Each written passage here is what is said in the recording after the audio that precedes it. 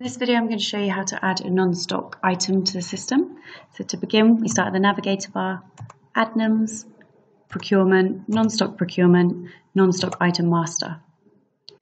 In here, we click the green add button and we fill out a few of the details on here. So the first search field is product number. So type that in.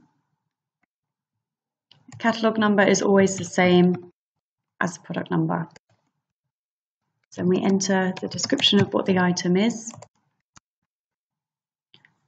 Here is where we enter our GL class code.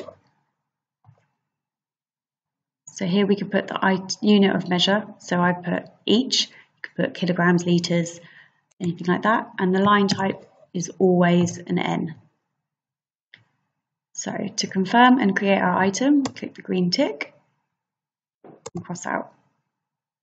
You may want to add some more information, in which case you need to go back into the item master. Once it's been created, it will give you the option to go through different tabs.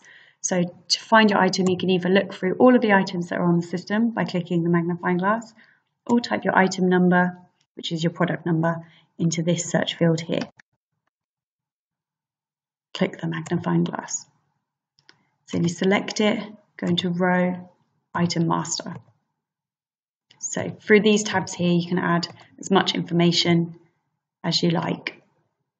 Once you've added that, you click the green tick to confirm. So the next step that we need to do is we need to actually price the item.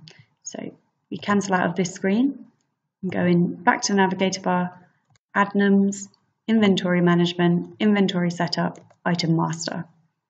So again, we can search for our item using the product number in item number and click the search. Select our item, click row, cost revisions. So in here, you can set up any costing methods that you like.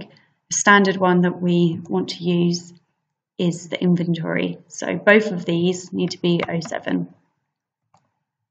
And here, we can click what we're setting 07 as. So unit cost, I'm going to put as £10. To confirm and add that, we just click the green tick.